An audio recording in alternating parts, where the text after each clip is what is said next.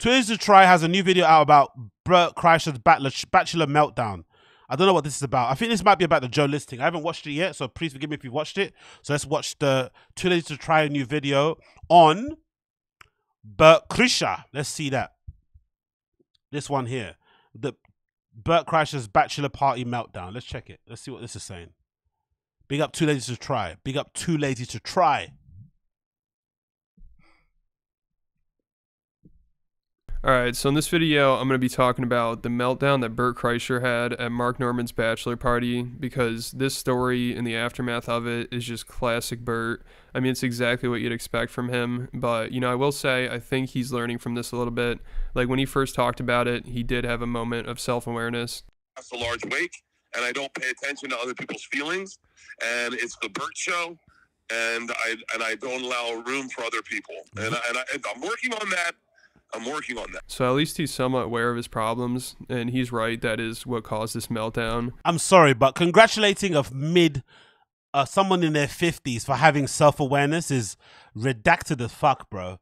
Like, this guy's been babied his entire life, innit? People are actually impressed. His friends are actually impressed that he's finally starting to realize that he might not be the most important person in the world at all times. This guy's in his 50s. He has children. Absolutely crazy. So if you're not familiar with the situation, this happened last year, but it was only brought to light a couple months ago when Ari Shaffir talked about it on Two Bears One Cave. So people are able to hear Bert's perspective on what happened, and also Ari's, but Ari didn't see the whole thing. He didn't see the start of the meltdown. So people didn't really know the full story, because obviously we can't just trust what Bert Kreischer has to say. But just recently, Joe List, who is the one that Bert flipped out at and caused him to have the meltdown, he went on Tom Segura's podcast and gave his side of the story, which I trust way more than Bert's, obviously. I mean, Bert was wasted, and of course he's kind of known for exaggerating and lying about things. But Joe List, on the other hand, he was completely sober, and he just seems way more trustworthy than Bert. Also, I don't think he really cares to try to make Bert look bad or get revenge or something. I mean, he's just trying to state the facts and give his side of the story. Like, I don't think he even wanted to talk about this publicly at all. Ari's the one that brought it up, and that was 8 months after it happened. So it's clear Joe wasn't going to bring it up, and he wanted to just let things work out behind the scenes, and it sounds like they probably have at this point.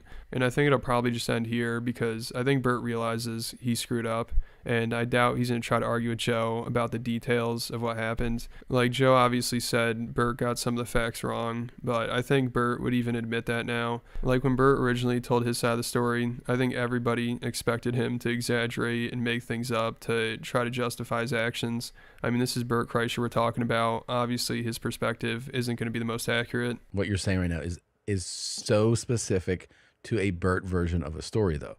This gross exaggeration of something that makes it where, like, we kept this waiting forever, and then you're like, that's not true. Also, when Bert first talked about how this all went down, there's really nobody there to question what he was saying. I mean, Ari, he was there, but he missed the first half of the meltdown, so he didn't really know the exact details, but obviously he would still call Bert out on some things. Like, that's what Bert needs, just somebody there to call him out, and then he'll start backtracking.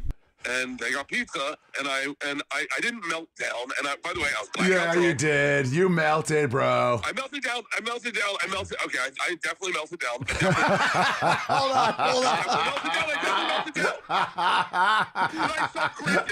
You know I self-corrected. Okay. Hold on, I love when he starts telling a lie and then realize, oh, someone knows the facts. You know I Fuck. self-corrected. He said I self-corrected. Okay, yeah. Okay. By self-corrected, that's weird. Can I corrected Can I you. jump in, But, though? yeah. That is classic Bert Kreischer right there. I mean, he knows Ari's at that party, but still he's gonna act like, oh, I didn't have a meltdown, what are you talking about? And it's too bad Ari didn't let Bert just continue and give his own version of events, because that would have been hilarious to listen to. Obviously, there's nothing to compare it to at this point, but then Ari at the end could have been like, dude, that is not how it went down at all. Let's hear Joe List's side of the story. Like, this is the perfect example of Bert's mindset. You know, he probably realized, oh yeah, I'm the first one to tell this story, and Joe's probably not going to talk about it. He doesn't want to, so I can pretty much say whatever I want. But thankfully, Joe addressed it recently on Tom's podcast and corrected some things, and I'll get into that in a second. But first, I want to thank today's sponsor, Raycon, and Nope, skip that one for a answer and second. call reviews, their Cool. earnings, or you can click out the light to get to the party because things aren't going exactly how he wants them to. Like, one of the top comments on the podcast that Joe List just did with Tom Segura says, long story short, Bert tried to make someone else's bachelor party all about him. Shocking, right? And also, of course, it's over food.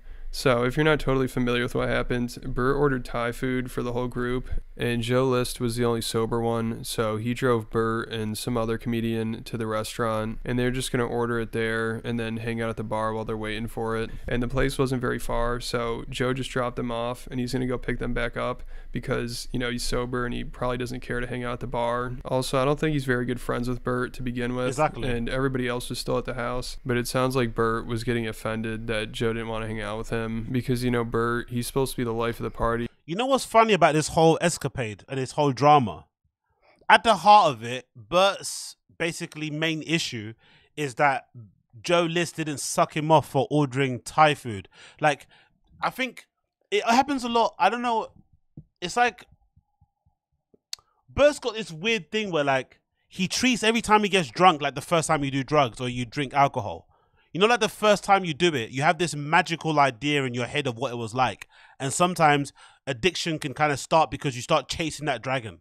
But it's never, you're never going to replicate the first time you had a sip of wine, the first time you had to have some hard liquor, the first time you had a beer, the first time you had a bump or a pill or whatever else that you do or smoke, right? You're never ever going to replicate that feeling.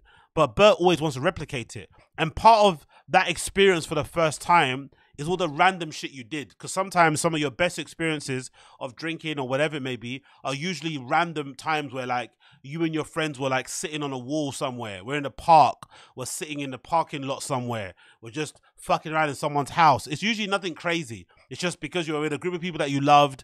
You had a great time. You all kind of were in the moment, having a blast, drinking, doing whatever you were doing. And everything that happened was kind of, that made it fun. Maybe you ordered McDonald's breakfast in the morning and it hit really hard and it tasted fucking amazing because you were all sharing it, blah, blah, blah. And I think Bert loves those stories.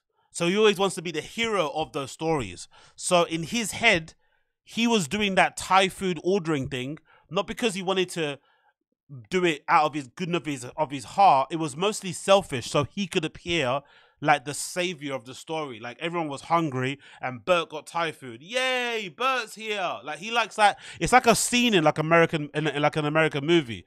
He walks through the door. Yay, he's here. He's the guy, the party guy. And he's like, hey guys, calm down. I'm just here for you. You know, trying to be that fake humble shit. That's what's playing in Bert's head. It's like a college movie in his head every single day. Every interaction is like, yeah, he's here, the guy with the drinks. He's got the drink. It's like, it's not that deep. So that's why you have to be aware in life to be really wary of guys like that. People who pretend or act like they're being charitable, act like they're being altruistic, but really is self-serving, right? It's really self-serving. They try and act like they're being selfless and they're trying to help the group and they're putting themselves out for the betterment of everybody else, but they're actually doing that so that you can thank them. It kind of reminds me of the mum in a group of friends of mums who goes out of their way to always start cleaning up and organizing and telling people what to do and try to take the de facto like leader role all the time. You feel like they're doing it to try to help, but they're also doing it because they want to get a pat on the back, you know? It's like, just chill, just relax. We're all mums here. We're all going to look after each other, look after our kids, look after each other, everybody around, I mean, nursery, wherever you are. Just chill. Don't always try and be the one that's like trying to sort things out and play things and put people in line and stuff. It's just annoying.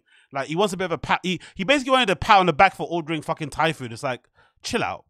Chill out. So when they're partying and somebody chooses not to be around him, he gets freaked out and he kept trying to convince Joe to stay. And then he called him back and he said they're ready. And then Joe showed up and Bert tried to drag him into the bar. So I drove over, and then at this point, Bert came out and was like, get in here. Come on. I mean, he was pretty banged up. He was like, let's go. And I was like, oh no, I'm picking you up.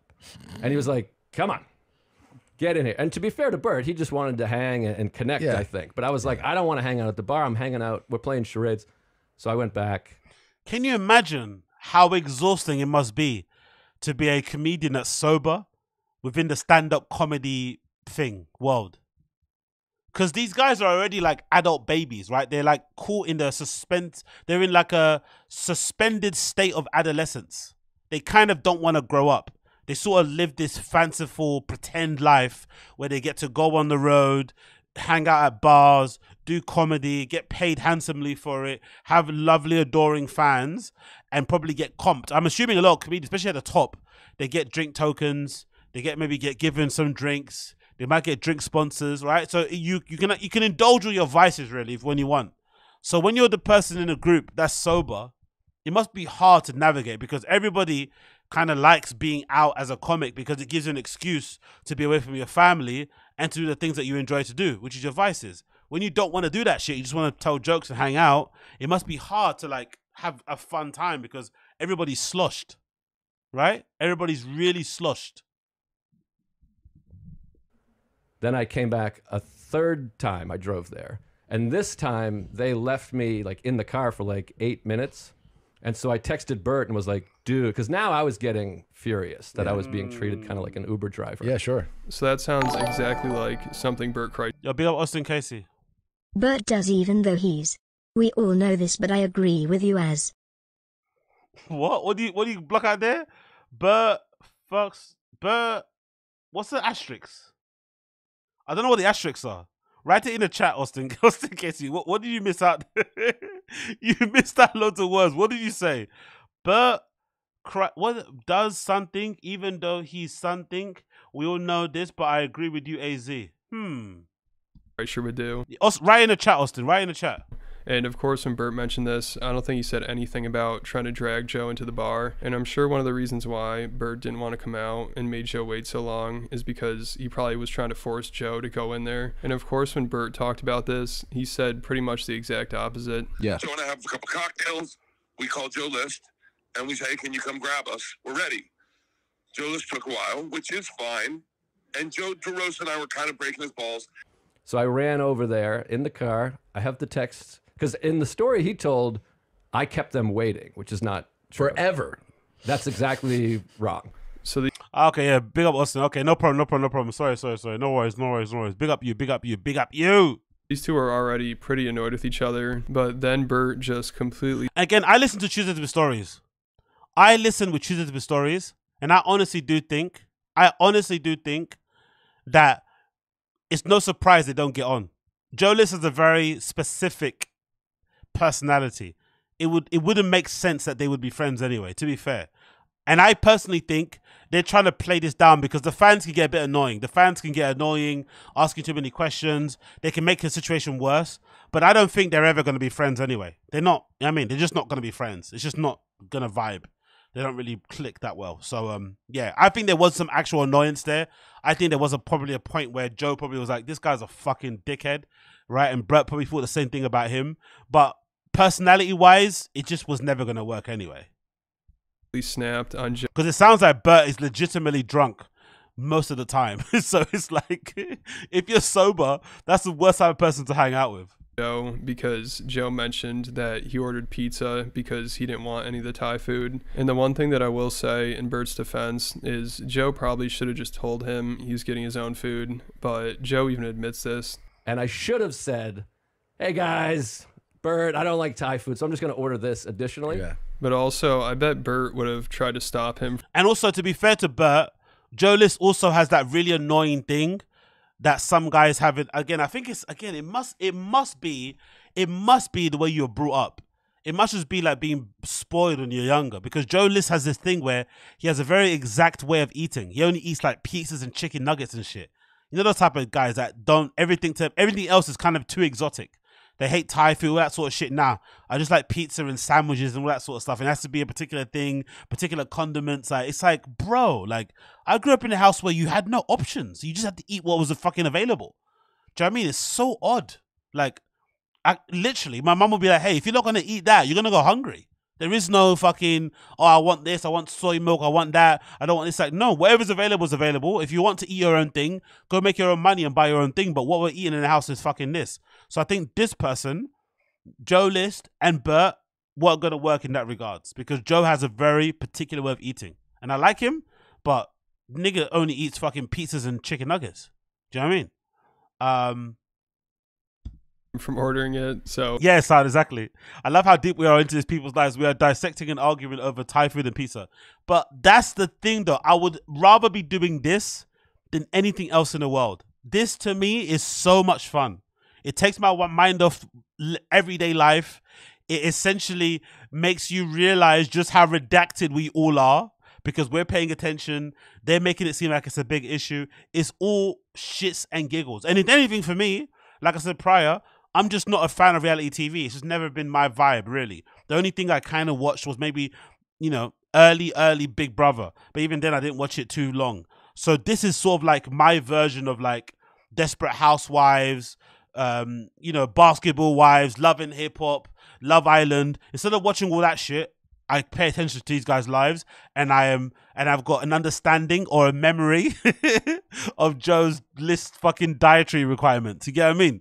This is sort of my version of it. This is my VH1. Oh, maybe that's why I didn't tell him, because Bert always has to be the one that's running the party, and he wants to be responsible for everybody having a good time and everything going according to plan, his plan. You know, Bert wanted to walk through that door and have everybody be like, oh, perfect timing, this food looks great, Exactly. thanks, Bert. Exactly. So Joe ordering pizza threw Exactly. all that off, even though everybody still ate the Thai food. Exactly. It's not like it went to waste or anything, but just the fact that things didn't. He wanted everyone to say, oh my God, Bert brought the Thai food. Then he wanted everyone to go back on their podcast and talk about, oh my God, Bert's amazing. He brought everyone Thai food. Like, oh, get over yourself, bro. Go exactly how Bert wanted them to, then he got really upset about it. Also, I'm taking Chinese food over Thai food any day of the week. Fight me on that. I'm taking Chinese food over Thai food any day of the week. Fight me on that. I think Thai food is slightly overrated. Because I know Bert.